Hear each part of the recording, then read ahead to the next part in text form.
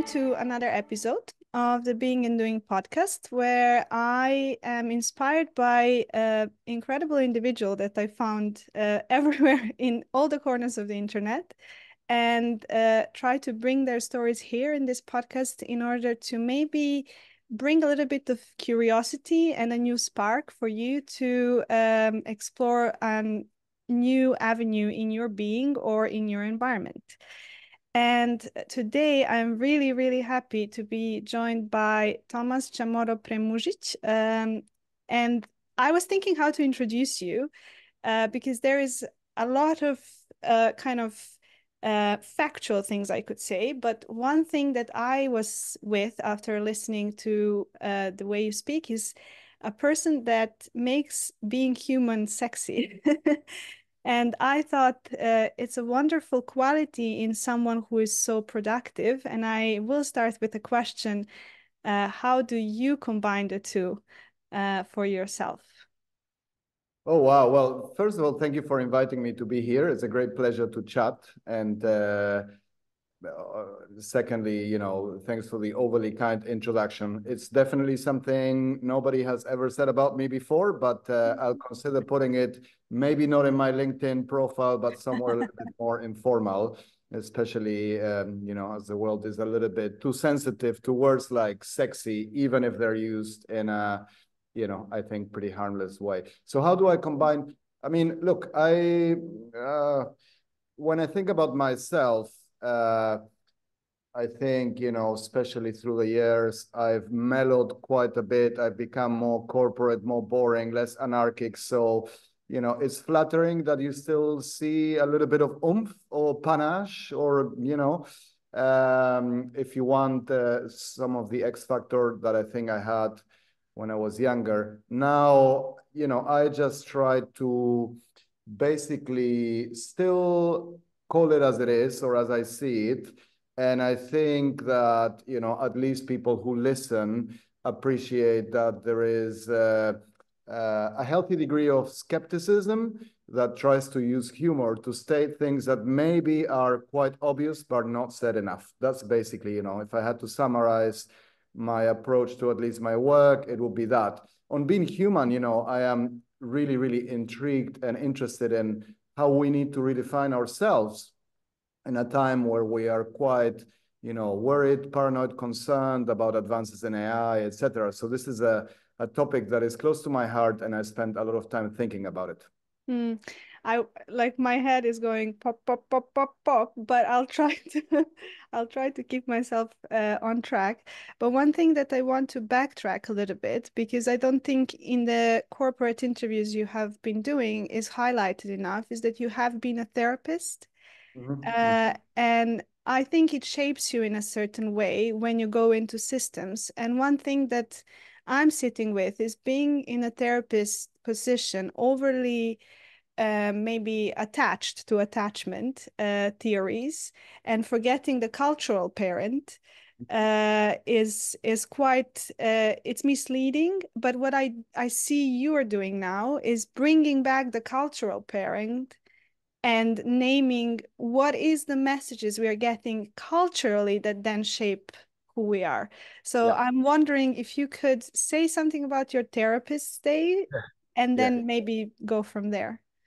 Yeah, and look, and I think you have a background in Gestalt, right? Or a Yeah. kind of Gestalt. So look, I mean, I remember when I started my career, I started in philosophy, and then I migrated into kind of clinical psychology. Clinical psychology in Argentina at the time was basically Lacanian psychoanalysis, which Mm. was, on the one hand, the most fascinating and interesting thing to study, especially if you think about crowded lecture theater with 300 people at midnight, and a lot of smoke and anarchy and freedom.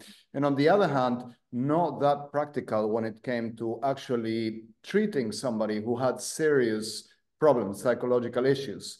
Mm. So, you know, throughout my career, I always kind of had this pattern of being intensely attached to something and then being fed up and trying to go against it. And for me, I spent 3 or 4 years actually working as a clinical psychologist. The beginnings were very interesting intellectually, but then frustrating from a professional standpoint. So I try to kind of, go into the other extreme, and I moved to the UK to become a behavioral scientist and, do neuroscience and experimental psychology. But to your point, I think a little bit of what you have learned and studied and embraced before always stays with you. And like when you look at Gestalt, people might question the scientific validity or in mainstream kind of terms of Gestalt psychology, but some of the principles are so useful and reliable and used everywhere. And I think it's a little bit the same with psychoanalysis. Like, even though Freud made a lot of things up under the heavy influence of cocaine and in very intuitive ways and with very little evidence of small case studies which were unrepresentative even back then, like conversion hysteria in Vienna, didn't extrapolate much to other places. His insights were actually really, really spot on. And today, even those who say, okay, you can't pay attention to this because it's not scientific, actually are reaching very, very similar conclusions. Yeah. Even if you look at mainstream neuroscience or cognitive psychology, etc. So, yeah, and I think part of it is also that if you look at if you read or follow mainstream peer-reviewed articles in top scientific journals, they're so unintellectual. They're Yeah. very, very focused on Thank a you. very, very narrow part, which is interesting. But if you know the finding, that's it. And, probably if it isn't a meta-analysis, you cannot trust it because there's a replication crisis, etc. So, I think humans are naturally seduced by the story and the bigger picture and the theory. And I think, that's what that part of my career gave me, that appreciation of deep theory. And I maybe want to actually stay a little bit in this place because exactly what you just named, I'm noticing that's where my frustration lies, being a scientist in this day and age, where I think in one of your interviews you were mentioning the importance of asking good questions, but also in one of your interviews, what I thought is you talk about data and how data now tells us where our biases are, but sometimes I'm thinking, but how much time do we know this instinctively before the data tells us? Yeah. And how much are we losing, and maybe using or abusing data in a way that kind of shuts down our innate ability to Yeah. to know things without Yeah. them having to be godified by the data or approved or validated by what data says.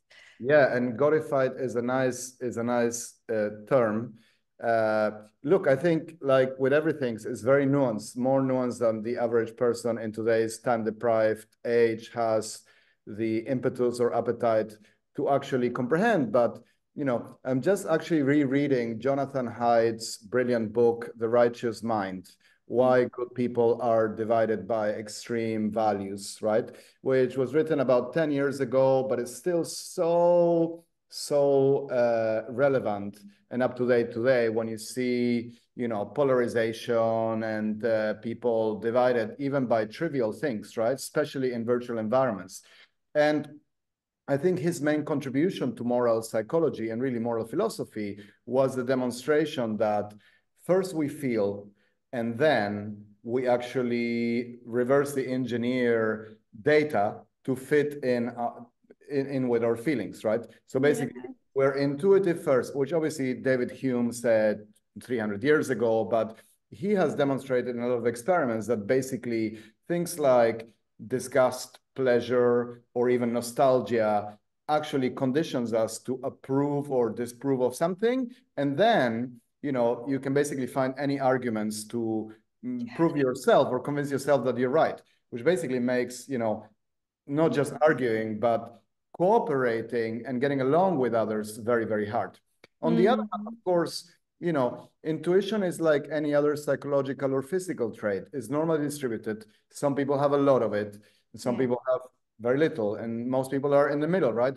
Often when I always bang on about being data-driven and evidence-based, people respond to me and say, yeah, but what about Steve Jobs? And it's like, well, I buy the theory or the notion that Steve Jobs and some other brilliant creators were probably quite intuitive, but the majority of people are not as intuitive. And also, I think to get to that level of intuition, you have to really develop deep expertise, right? I think when you develop deep expertise, which comes from a lot of time applying your talents and efforts, etc., to a very narrow domain of knowledge, then your intuition becomes data driven. Okay, maybe at start there are some people who are naturally more intuitive. I think I buy that. That probably is a dimension of potential, right? If you even think of like a 3-year-old improvising on the piano for the first time versus another 3-year-old improvising on the piano, there might be differences, and that's intuition. But as we grow older, it's really a lot about the time you invest in studying, analyzing, and developing deep expertise. And I And think I maybe would add to that gaining self-awareness, exactly. because there is a part of intuition that's dampened by growing up in a family which you are told you don't feel that, you're not experiencing that, and then by default you haven't given a head start to Exactly. trusting what your reality is. And sorry, I interrupted you, so No, and I was going to say that's a great sort of like interjection and comment. I would say like everybody has experienced also the kind of I would say the fluctuating and intricate tension between developing knowledge or expertise on the one hand and then being creative. Like when you don't know anything about a subject, you feel very creative, but you're probably rubbish, including yeah. the 3-year-old that touches the piano for the first time or paints for the first time or sings something for the first time. And then as you develop more expertise and skills, you feel constrained. You can't be creative because, and it's the same in science, right? If you spend 2 or 3 years preparing for your PhD and you read, oh my God, everything has been done. What can I contribute? But I think at some point, there is that sweet point of kind of turning the balance upside down where your intuition will leverage or benefit from everything you learned. And then you can create, even if it's incrementally. And so, it's bad if you're lazy and if you want to be efficient, but it comes if you really apply your deep curiosity to your imagination. And I had another thought because one of my favorite books is Zen and the Art of Motorcycle Maintenance. And Yep. I really came to me because the end of that book is you cannot cut a knife with a knife. And life is lived forward but understood backwards, which kind of really speaks to Yep. having sensation first and then making meaning. And actually, our agency is to exploring the meaning.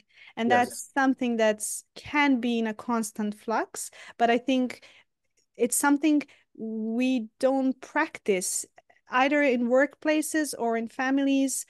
And in addition to that, I think there is something I really was curious about, which is what you talk is about the polarization and how much we don't include skills in bridging those gaps. And the only place where, not the only, but like where I really learned that is in my psychotherapy training, which you are held in this space where the person who is holding the group has the ability to hold that tension enough for things to start to be seen. And I'm wondering, do you have any idea how can this be translated into workplaces or into general life? Well, look, I think so. First, leftover comment to your last point. I think there is that wonderful quote by Picasso that says something along the lines of like, at the age of 5, I could paint like all these great masters, but it took me a lifetime to learn how to paint like a child, right? And I think we'll both agree that's a beautiful kind of metaphor or analogy for what we're saying. Is like, to really feel free and create, you actually have to, well, you kind of have to know the rules of the game and master them before you can break them. And that is, there's a big difference between something he does and something a 5-year-old child does, even though to the untrained eye, they might look very similar, Yeah. right? And then on the other point that you're making, I think that, look, in general, there's a lot of potential to extrapolate from psychotherapy, including Gestalt rules and principles, to everyday work environments, in the sense that I think actually all clinical paradigms and all psychological paradigms, for example, highlight the subjective nature of perception, highlight the pervasive impact of group level consensus, and also highlight their liabilities and their flaws. So, that's not to say that the antithesis is like, okay, let everybody interpret reality in their own way and everything goes, and the wild west of especially kind of diluted narcissistic Western American Hollywood LA advice, be yourself, let others adapt, etc., and other BS like that. But I do think that it's very, very helpful, especially at a time of polarization, to understand that maybe the way you see things is really quite arbitrary, quite incorrect, and that even if you are right, it doesn't mean other people can be naturally convinced that you're right, and you have to actually work for it, right? So I think, ultimately, I think we could do better trying to dilute some of the individualism, rampant individualism, that is actually quite self-centered and not conducive to cooperation, collaboration, or living with others, coexisting with other humans in society. And I think there are learnings in all these paradigms that can help us actually improve on that front. And I really, maybe that's what I kind of respect about your work, which is you putting in the effort that's required to find the language to reach people. Because I thought it's really difficult. And I was, in one of your interviews, you've mentioned about why we choose, how you wrote the first article, why we choose confidence over competence. And I was thinking about, you were reaching the man that really needed to read this, because in a way you found the right words somehow. And that takes quite a lot of effort. I imagine it might have been quite easy for you, but I want to check in with you. What's the process of finding the words? And how do you work, basically? Well, this is a very difficult question.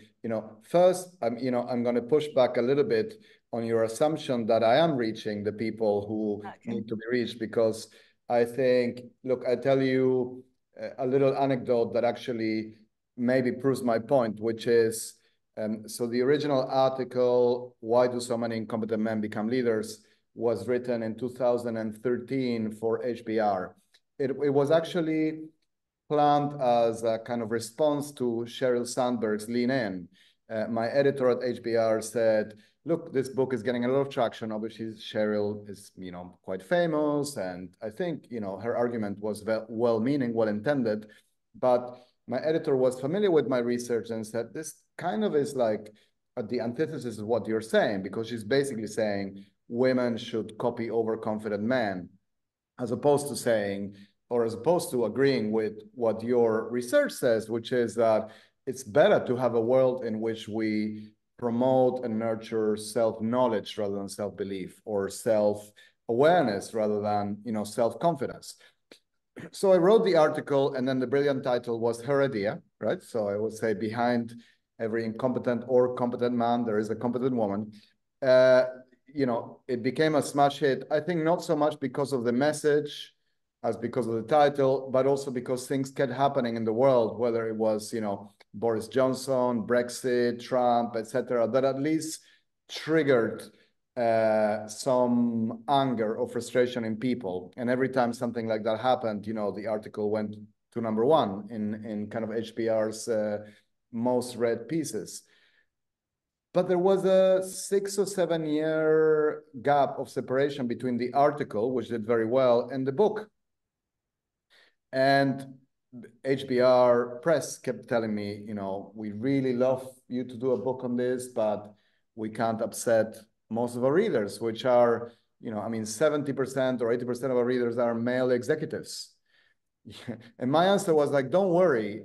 First of all, not all of them are incompetent. And secondly, those who are won't realize that this is a book about them. And this is exactly what happened.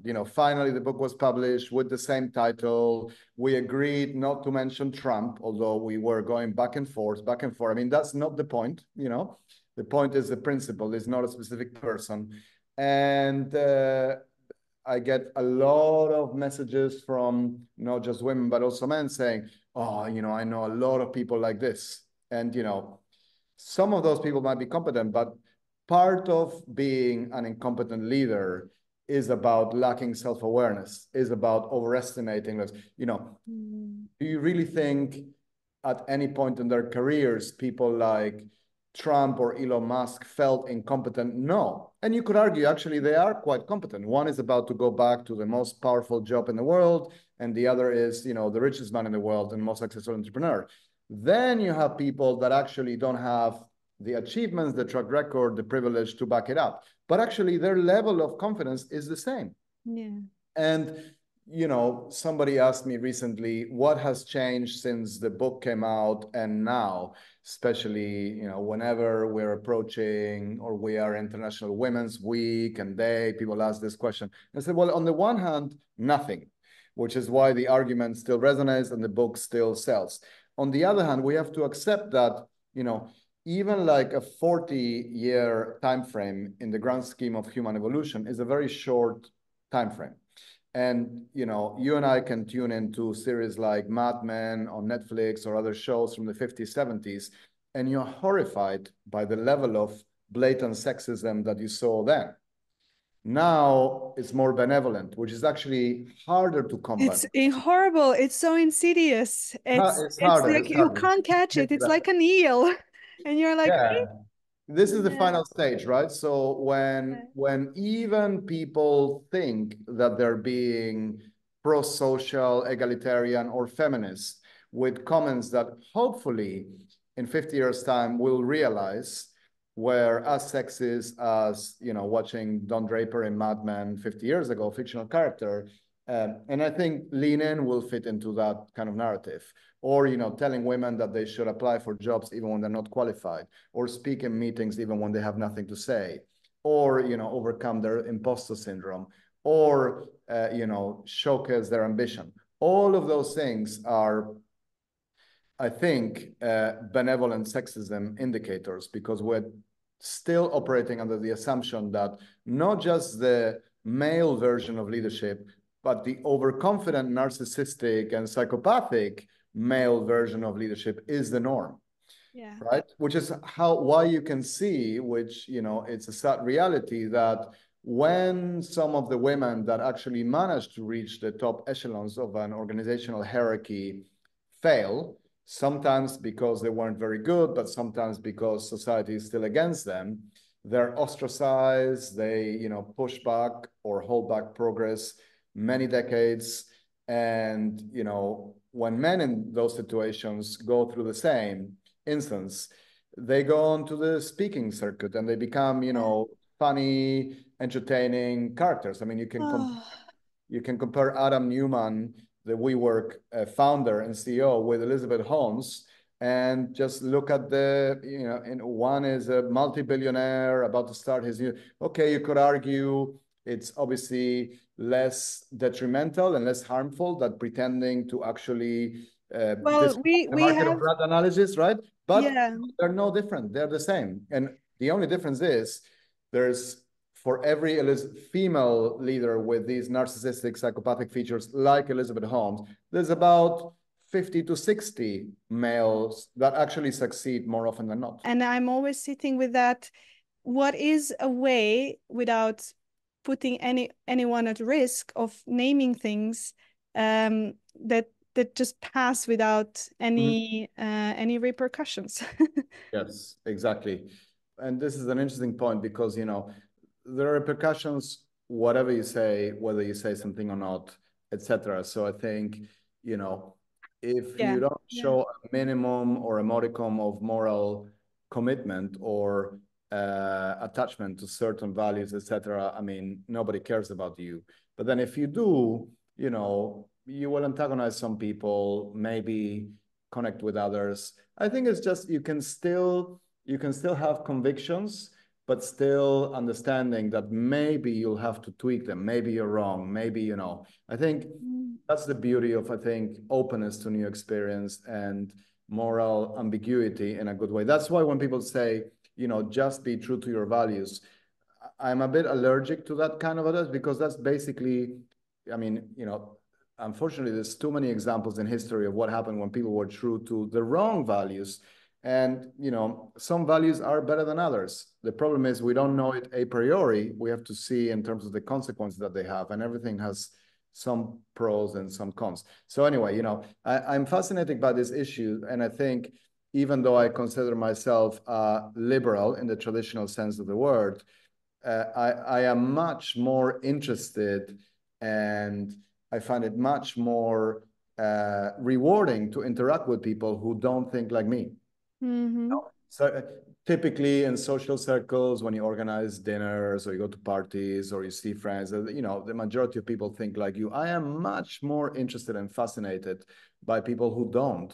And then I try to ask questions, and I try to understand, and I try to, you know, I think, you know, when you meet a stranger in a bar or in an airport when your flight is delayed and you're trying to make chit chat and talk about things, you probably go through 5, 10, 15 minutes where you're both very, very friendly and everything's nice, until at some point you realize, oh my God, you know, their views on A, B, C, abortion, guns, politics, climate change, whatever, equality, etc., are at the other end of the spectrum. But I think when you are in person with somebody and you manage to empathize and make an effort to be tolerant, you can put these differences aside.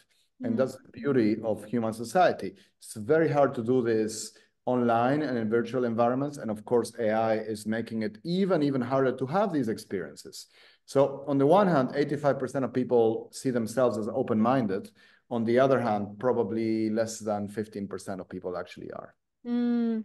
And you talk about inflating. I don't know exact words you're using, but inflating our self view. I Yep, don't know yep, exactly the yep. words you are using. Egos or Yeah. self-views, yep. And I am always, I mean, that's what I speak about, especially with my friends who are therapists on Instagram. And I'm always sitting with what's my responsibility sitting in that, especially because there is the tendency of showing the best parts of yourself and masking the parts that are not so presentable.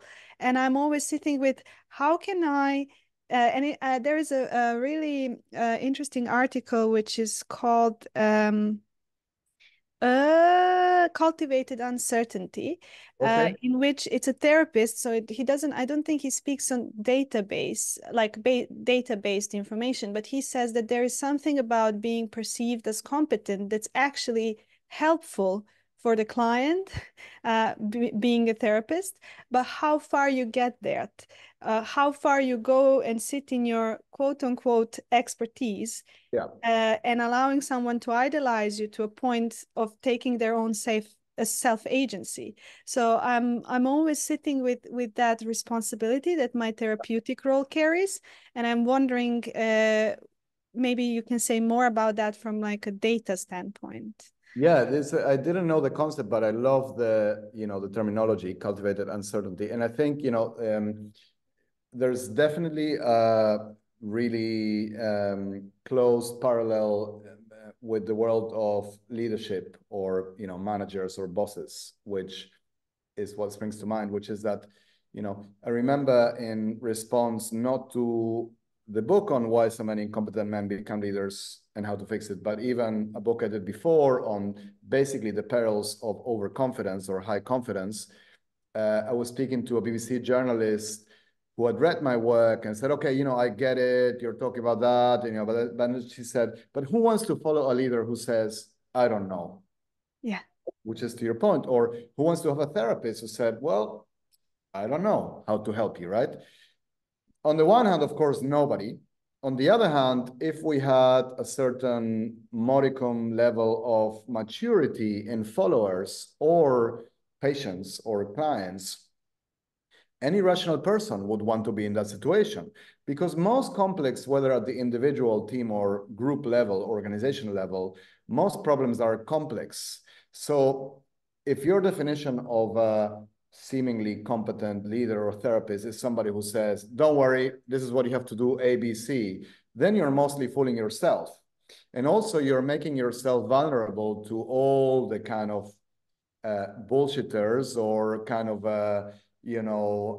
charlatans who may actually be in the worst category, which is they have fooled themselves into thinking that they know when they don't. I have a little bit more respect for those who are lying to the clients or their teams or the organization, because at least they have some self-awareness, right? So they're just pretending. They know, I mean, there's a little bit of imposter syndrome in the good sense there, right? So, but yeah, my response was, in a rational world, you would have followers who appreciate leaders who say, I don't know, which doesn't mean, you know, I won't know or I won't be able to help. Actually, I don't know is the first enabler of, but I'm willing to close the gap between my deficits in knowledge and what I need to know to help you. And by the way, we're going to do this together because in a knowledge economy, knowledge is distributed and others, etc. Right? So I think we should be more, not just more open, but actually more appreciating of people who have the true confidence to admit what they don't know, because they're not desperately trying to show off or desperately trying to maintain. And that's the problem with sort of Instagram or social media, right? I mean, it has many, many potential utilities. It can even combat loneliness. And, I mean, let people express themselves and even make a living out of it. But it is like people behave on a first date or on a first interview. It is just all the time showing your bright side features. And, we have seen studies already on this, leading to increases in depression or neuroticism or anxiety, especially in teenagers.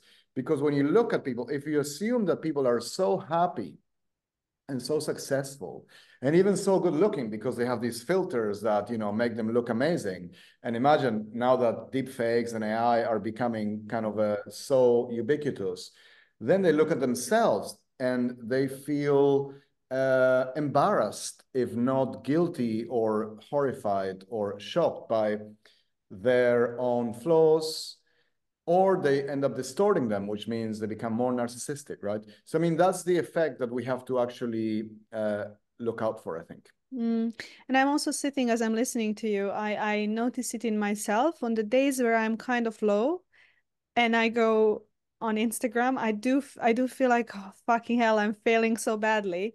Whereas on the days when I'm kind of fine, I'm aware of that. I hold that in awareness that, oh, I know that, like, I know how it looks in how it is in the background, so I kind of don't buy into it. But it's really hard sometimes not to buy into it, because in a way I really like, at really hard times, Instagram was a really good place for me, because there was so much important information that came to me through it.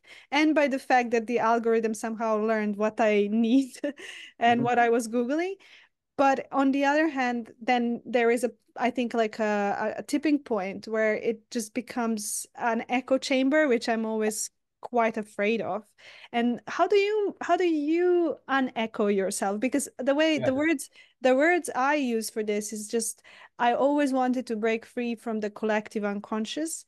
And like, it was, whether it was of my country, then when I went out of my country, then it's from the scientific community, then it's also like from the therapeutic community. Because if you are kind of locked into a community, you don't it's there is a point where you stop questioning the values of the community when they become a norm. Yeah. And I wonder, how do you cultivate the uncertainty of norms? Yeah. So I actually, spent quite a bit of time trying to unecho myself or to exit kind of my filter bubble. I would say at least more than is advisable for people unless they have a certain degree of intellectual masochism, at least, right? So, for example, I ordinarily watch Piers Morgan, whom I really hate, but, I kind of love to hate in a way. And also he gives me exposure to things that, I would normally not be exposed to. Whenever I'm in the US, I watch Fox News and, I'm, first shocked, but then fascinated by this kind of whole universe of different interpretations of the world from mine. And then I listen to certain podcasts, or I have friends, whom I argue with on the political side of things, or about, interpretations of the world. And we send each other stuff, and, I do make the point of watching it. And then I think, that leads to kind of healthy and robust discussions and conversations. You have to be ready for the possibility that actually you end up changing your mind about things. And, the problem is, this is a very clear gestaltic principle. Once you change your mind about one thing, it changes the whole configuration of how you see everything else, right? So if, for example, you are a vegan, but you suddenly become more open to the idea of people going hunting, which seems completely crazy. I mean, or let's give an example that the audience might gravitate towards. If you are, I remember, this is a true story, in the early days of online dating, which was kind of still newspapers having apps where you could meet somebody, etc.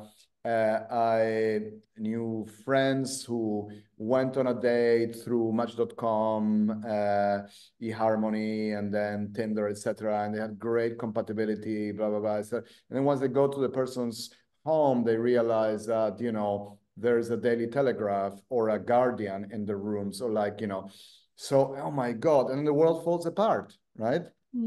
So I think we should make an effort to do this. And ultimately, I think one of the ways in which we can embrace these sort of like nuanced approach to values, beliefs, etc., is to not really take ourselves that seriously. I think, fundamentally, we are the product of a lot of serendipitous factors coming together, genetics, upbringing, family history, some things we have no control over, some things we think we have control over, but not really, choices, etc. One of the nicest virtues of humanity is our versatility and our adaptability. So I think, I measure how open somebody is by the number of kind of unpredictable activities or passions or interests or features about them that they have. If knowing one thing about you enables me to predict everything else, you're kind of boring. You're kind of boring.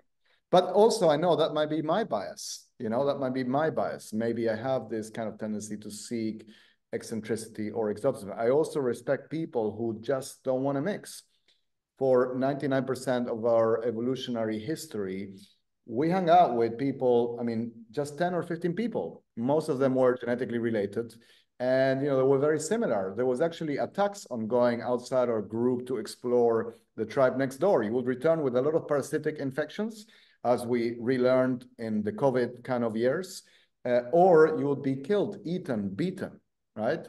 So, you can't rewire that hardware and even software that easily. But I do think that if we want to make advances and have true cultural progress, we need to become a little bit more tolerant of, people who aren't like us. Yeah, and as I was sitting there, so it would have come last, but it really feels poignant here. I normally ask the question, what is an absurd thing about you that not many people know about? This is a really good question. I mean, even like the absurd part is difficult because I think all of it is kind of normal, etc. Um, yeah, I don't know about absurd, but yeah, I mean, I want to say I am I am extremely pushy, and like when something gets in my mind, I don't let go, I mean, I wish I could, but then I mean, is that absurd? I think yes, because it contradicts a lot of the things that I'm trying to kind of preach, or at least in theory promote. But then on the second part of your question, can people not imagine this? I don't know. I think people can see through me right away, right? So I don't, but yeah, I would say that, I'm kind of I wish I could let go more easily. When something enters my mind, I become quite obsessional. I don't let go and I'm pushy. And, I think it's always good to think about how your best friends and people who know you really, really well and who know most of the dimensions of your self-complexity would describe you. And the first thing that my friends would say, I doubt any of them are watching, is that, he's a pain in the ass. That's interesting. What I'm sitting with, and actually I had that thought before you said this, but I could see through my therapy training and through discussions with my supervisors that it takes about 3 years to work through projections when we are in contact with a person. Yeah. And it can be longer depending on what our self process is and how fragile or sturdy it is. But I'm sitting with how much and how easily we think we are right.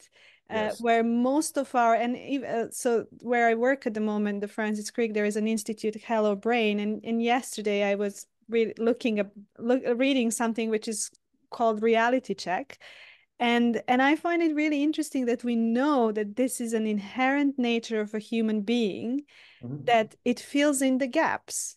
Yeah. And the way we fill in the gaps is formed often very early and then reified over time if we are exposed to the same thing over and over again. Yes. But we kind of forget that, and then we go into an environment where we encounter difference, Yes. but then suddenly we think, oh, I'm not projecting me, I never do that. And then I sometimes sit with clients and I'm asking the question, who am I for this person? And then I started asking, but who is this person for me? Yes. Because thinking that I'm somehow different in this projection game is quite a disservice to the person.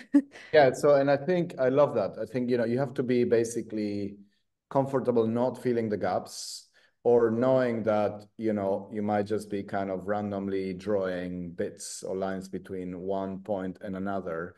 Yeah. Just simply, be comfortable being uncomfortable with. But then Mm. that's kind of like a torturous experience. Then, It it's easy is. to say, and, we can't apply it all the time. Like, you can't go into an Uber and, not uh, use your kind of premeditated expectations or assumptions that the person isn't going to turn around and shoot you or drive you somewhere else, or that, he hasn't on that day decided that it'll be a good way to kind of not stop on the red line and kill himself or herself and you as well.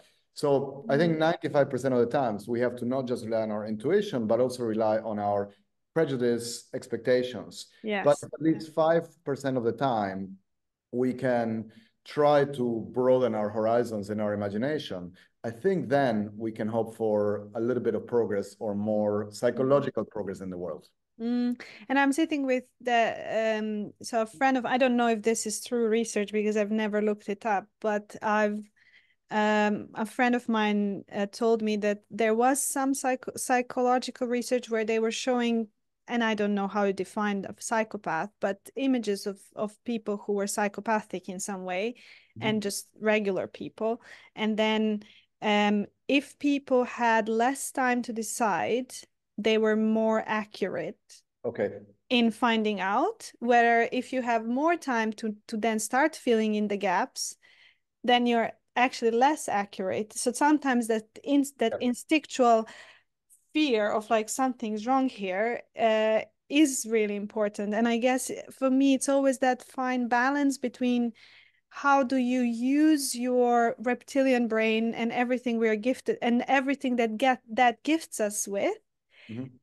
in a good way with our prefrontal cortex, because sometimes we overemphasize the prefrontal cortex and wanting to stay in it and analyze, and sometimes actually the gift of the reptilian brain is really really important. So Yeah. I think it's a little bit, it's basically what you've just said.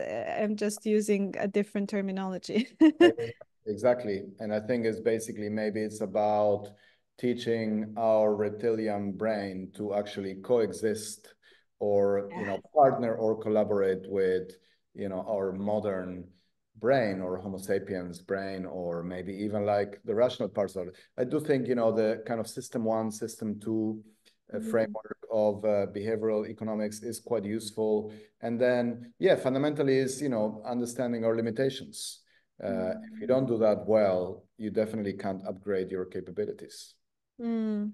So I'm conscious of time, and I just maybe want to ask you, we haven't spoken about your latest book and your work on understanding how AI impacts and shape us. So maybe you can say something about that. But I really feel your body of work is such that we cannot cover it.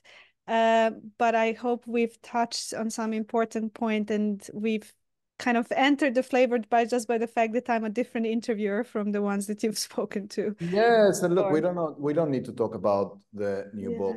So, but yeah, if people are interested in, it's called I Human, AI, Automation, and the Quest to Reclaim What Makes Us Unique. And it really examines the impact that AI or artificial intelligence is having and has had so far on us, on human behavior. And I talk a lot about some of the things we did cover, which is how AI is making us more impatient, impulsive, biased, narcissistic, self-centered.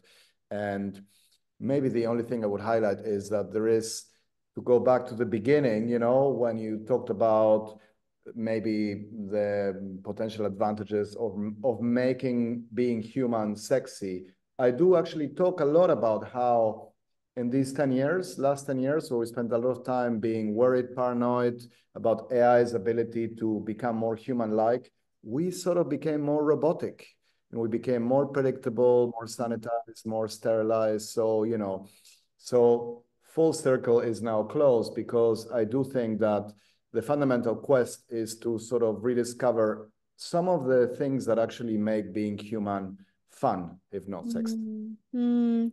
And I am also sitting, as I was thinking about what you were saying, is the way I was trained as a scientist. I was really lucky to be part of a science school, and what I learned there, and you were mentioning this many times, was really not about like how to ask the good questions, because in a way, and you were also talking about how you develop expertise and noticing, aha, this doesn't fit, this doesn't fit.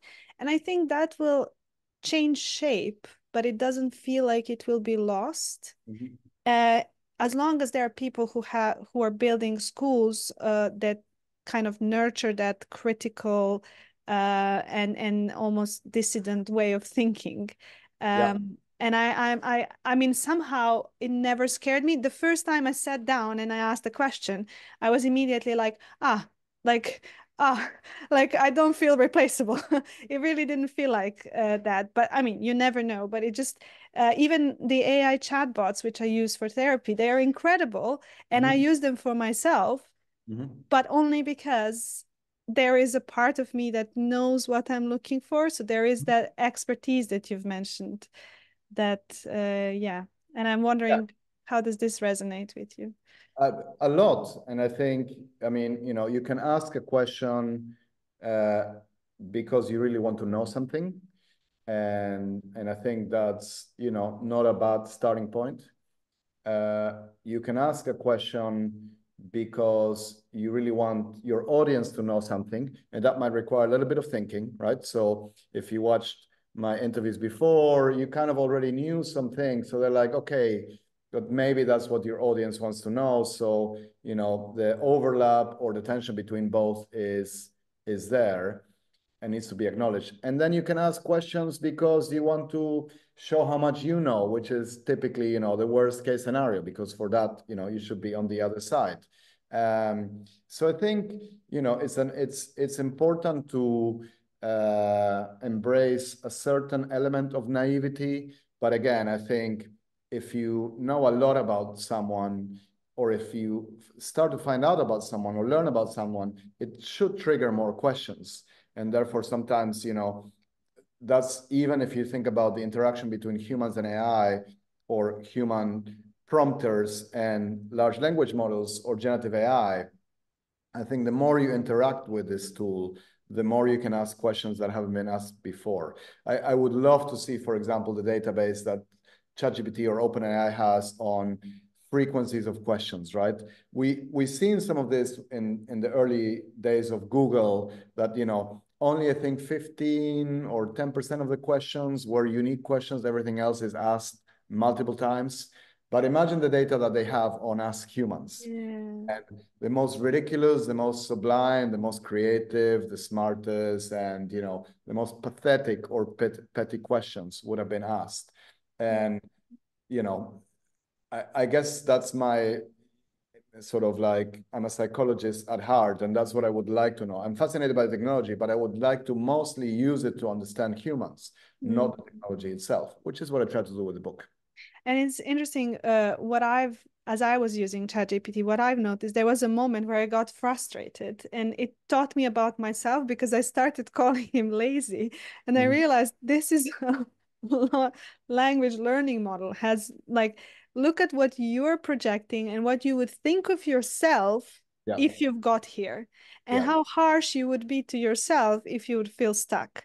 yeah, And also with another person. And yeah. instead of actually going to the next step on clarifying my question, I would just name someone and be like, oh, you're just lazy. Where actually I was lazy to type in a precise question, I mean, a question precise enough to get the right answer. So there is a lot of learning that we can have just by how we speak with the How we model, which interact, is yeah, how we interact, yeah. And actually, yeah. I remember seeing a study a few weeks back showing that actually most people are much more polite when they interact with ChatGPT or generative AI than with other humans, even though it's completely unnecessary. We said, oh, would you mind telling me, what happened in 1998? Or, oh, do you mind translating this into Serbo-Croatian? Or, oh, would you mind, and there's no need. You can be actually, there isn't a human that you need to be empathetic towards so that you are trying to be cordial. But instinctively, I think it's part of anthropomorphizing Yeah. this AI that we want to be in our best behaviors. Equally, when you lose it and when you say, oh, this was pathetic, you see a very kind of apologetic reaction that seems quite believable of something that obviously can't feel guilty or can't truly feel sorry. Yeah, and I'm sitting with a friend of mine has made a reel which says, "How people pleasing are you from, I don't know, hello to please, can you Yes, write this for me?" exactly, Yeah, exactly, yeah. absolutely. So to circle this, is there anything you want to add that we kind of haven't covered, but you think it's a really important point? No, it was a very enjoyable conversation, and thank you again for the invitation. Thank you for accepting it.